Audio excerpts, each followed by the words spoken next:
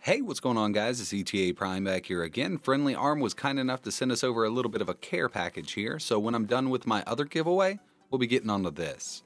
We have 2 Nano PI S2s, 2 Nano PI M2s, and 2 Nano PI M3s. So I have a giveaway right now for some Canna kits and stuff like that. I want to get that out of the way. That ends April 1st, and then about a week after that, I'll announce the giveaway for this. I'm going to have 3 or 4 of these to give away. Let's go ahead and get one of these unboxed, and we're probably going to start with the Nano PI M3. Okay, so here's the Nano PI M3. This one contains Wi-Fi and Bluetooth built in, along with 8 GB of eMMC storage. It has an 8-core, 1.4 GHz Nextel CPU, 2 USB 2.0 ports, 3.5mm audio jack, full-size HDMI, gigabit Ethernet, SD card slot on the bottom here, 40 GPIO pins. It's not that powerful of a board, but they do offer Android for these boards, and a lot of you guys want to run Android on your single board computers. So next up, we have the Nano PI M2, and my lovely assistant is going to help me unbox this one. So this is very similar to the Nano PI M3, except it lacks Wi-Fi and Bluetooth. Now that's a big downside with this board here. Same specs, 8-core Nextel CPU, Mali MP400 GPU. It will run Android, it will run Linux. It doesn't have built-in eMMC storage either. All of these boards do contain 1 GB of DDR3 RAM. And finally, this is the one I'm most excited about. This is the Nano PI S2. It has a Cortex A9 S5P 4418 quad-core CPU, clocked at 1.4 GHz. These are Samsung CPUs, but they're manufactured by Nextel, so that's why I'm calling them Nextel CPUs. Same GPU, it's a Mali MP400. We have 802.11b GNN Wi-Fi, Bluetooth 4.0, no Ethernet, and the only downside I see to this board here, besides the underpowered GPU, is one USB port, which I can live with, but it has micro HDMI. So I want to do a dedicated video to each one of these boards here. This was just kind of a collaboration with all of them together. I wanted to show you what I got. Right now I'm going to be switching over to the S2 running Android 5.1. Now this is their latest release. We're going to see how it performs. I'm going to test it a little while, and then we'll get into some benchmarks and some gameplay. Alright guys, so here's the Nano PI S2 running the latest version of Android 5.1 that FriendlyARM offers. Bluetooth and Wi-Fi work amazing on this little board. I'm actually very impressed. Now I've run into a problem where benchmarks will not finish. Geekbench wouldn't finish, and 3D Mark. The only one I was able to get to finish was Antutu. First thing we're going to do is just check out IDA64. We have the FriendlyARM, AOSP on the Nano PI 2, even though this is the Nano PI S2, 1 GB of RAM, and we also have 8 GB of internal eMMC storage on the S2. You can also use an SD card, but I opted to flash it to the internal storage. Next up for the CPU, we have the quad-core ARM Cortex A9 at 1.4 GHz.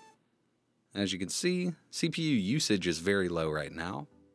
Display, 1280 by 720, and we're using a VR400MP. This is actually the Mali MP400. As you can see, the Nextel. So a lot of people, a lot of Linux users hate these Nextel CPUs, but I think the CPU is pretty good. It's just that GPU that's killing me right now. Let's go ahead and check out Antutu. It wasn't that great. Now, I wasn't expecting it to score even this high, to tell you the truth. And it's not that high, but it's 22,158. I would go in and do some comparisons with other devices, but this is so low it's not even worth going in and checking them out. We're going to move on to Asphalt Extreme. So all 3 of these boards are going to have very similar performance. Even though the M3 has an 8-core CPU, most of these games only utilize 2 cores, and it has the same GPU. So you can pretty much expect the M3 is going to run the same as the S2. So I did have sound recorded, but I left the music on and it's all copywritten music, so I figured I'd just do a little bit of gameplay here, and as you can see, it's pretty laggy. You could play it. I would not call this playable though. As soon as you start crashing into stuff, it's just really hard to pull out of it because of the lag. And I think I'm about to crash up here. Yes. It's just pretty bad. So this is about the best performance we're going to get out of any of these FriendlyARM boards on Android for gameplay. Now, if they would have went with a little bit of a beefier GPU like the Mali 450 MP4, it would have been a whole nother story, but they went with the MP400. Next up, we're going to try Minecraft. So before we get started here on Minecraft, this is a very highly optimized game for tons of devices. And Minecraft runs almost perfectly on here. I have it set to 6 chunks. I expected it to run pretty good on this board here. Now overall, my favorite thing to do with these FriendlyARM boards is run Diet Pi on it.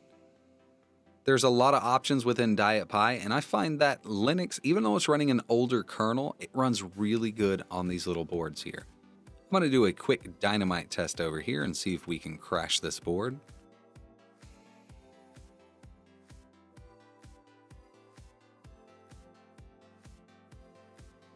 I don't think we're going to be able to crash it, but it's going to be worth a shot here.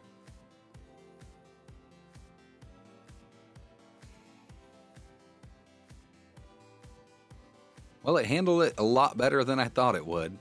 So I always do a little bit of a dynamite test. I know this isn't full-blown Minecraft, but the Pocket Edition does lag out pretty good when you do some dynamite. So like I said at the beginning of this video, I'm going to be doing a standalone test on all 3 of these boards. Now, one of the main things I want to test is Kodi. And right now, I've had a lot of people bitching at me about installing pirated apps like the Exodus and stuff like that. But 99.9% of people are not going to have a NAS filled with movies that they can stream from in-home. That's all there is to it. That's why I do streaming from Exodus. I'll be sure to set something up so we can stream from in-home also. Now overall, it's a very cheap, low-powered board. Pretty small. It's a little bigger than the Raspberry Pi Zero. I'll do size comparisons in my later videos, but if you guys are interested, in a few weeks I will be doing a giveaway on a Nano PI M2, an M3, an S2, and a Nano PI PC T3. So stay tuned for those, and like always, thanks for watching.